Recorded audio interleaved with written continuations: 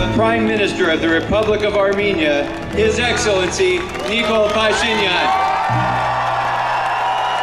Վարչապետ Նիկոլ Փաշինյանի ամերիկյան բացառիկ այցի պաշտոնական պատվիրակության կազմում էր նաև Հայաստան համահայկական հիմնադրամի տնօրեն Հայկակ Արշամյանը։ Համայնքի բազմաթիվ կառույցների ղեկավարների հետ քննարկվեցին ընթացիկ համագործակցության, ինչպես նաև նոյեմբերին կայանալիք տարեկան թելեթոնի հետ կապված հարցեր։ Վարչապետն իր հերթին խոսեց Սփյուռք Հայաստան համագործակցության խնդիրների լայն շրջանակից։ Իր խոսքում նա հատուկ նշեց համահայկական հիմնադրամին, որպես մի կամուրջ, որը հայկական համաշխարհային ցանցը դարձնում է ավելի առանձնահատուկ։ Եվ ես ուզում եմ հստակ արձանագրել այն հսկայական ծառայությունը, որ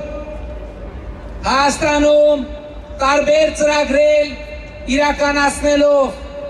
մատուցել են Հայաստան համահայկական հիմնադրամը եւ այլ կազմակերպություններ։ Այդ կազմակերպությունների աջակցությամբ Հայաստանում եւ Արցախում կառուցվել են հարյուրավոր կիլոմետրերի ճանապարհներ,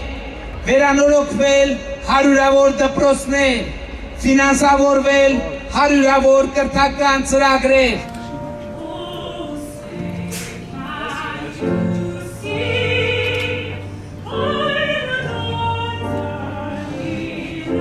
Հաճելի էր տեսնել հայ համայնքի ոգևորությունը, որը փոխանցվում էր բոլոր ներկաներին։ Նկատելի էր նաև, որ բարձրացել է ընդհանուր վստահությունը հայաստանյան կառույցների նկատմամբ, ինչպես նաև մարդիկ ավելի ներգրաված են դառնում հայկական համայնքի կյանքին։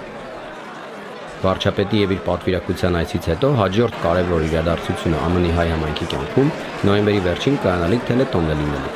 որն այս տարի խոստանում է ավելի բազմամարդ լինել, հաշվի առնելով երկրում եւ հիմնադրամում կատարվող փոփոխությունները։ Նոր Հայաստանում տեղի ունեցած մեծ փոփոխությունից անմասն չի նաև Հայաստան համահայկական հիմնադրամը եւ այդ փոփոխությունները արդեն հուսամ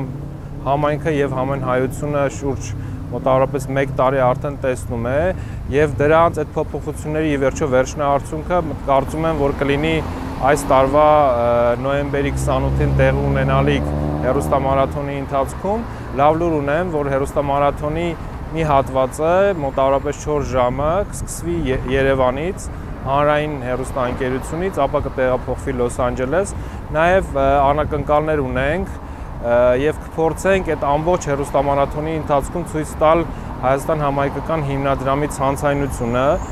եւ համայն հայության մեծ ներուժը, այդ սփռվածությամբ կփորձենք նաև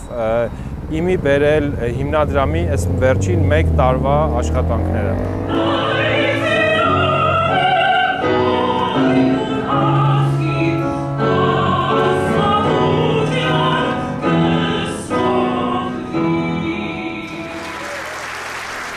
Ռոբերտ Խաչատրյան, Լոս Անջելես։